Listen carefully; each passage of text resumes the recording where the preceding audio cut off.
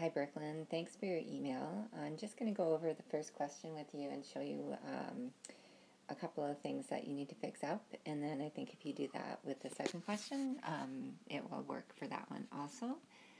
So if we're trying to find the 65th percentile, then we know that it's going to be in this group right here because we get to a cumulative frequency of 70% in that group. So 65 must be contained in there.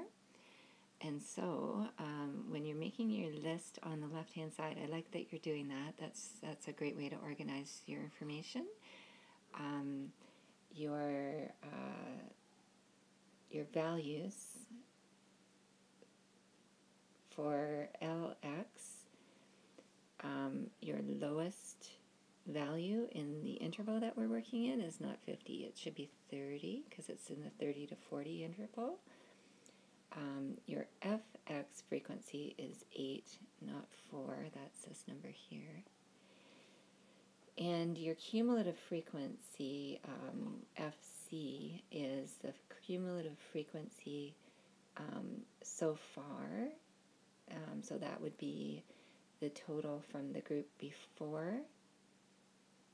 And so that's going to be the 20, okay? Not 34.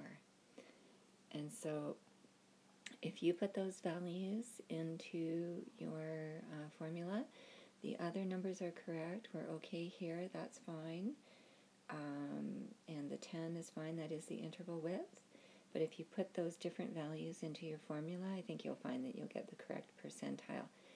Now, also, I think you mentioned that you weren't able to see the answers. I'm just going to try to check back quickly here.